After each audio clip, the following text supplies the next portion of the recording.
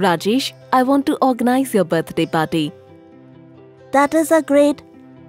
Rajesh, please make a list of all the things that you want for the party. Why do I need to make the list? If we knew the items, we would be able to ensure proper distribution to all the invited guests. This type of numerical collection of facts or figures for a specific purpose is called data. How is this data collected? Let us understand this with the help of some examples. Example 1. The teacher asks Rajesh to collect the data of the heights of 15 students in his class. Example 2.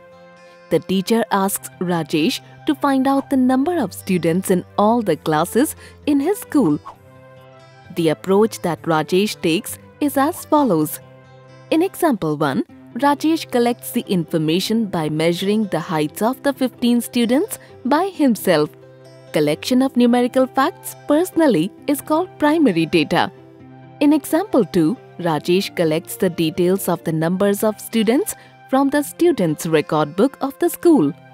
Collection of factual data from a different source is called secondary source.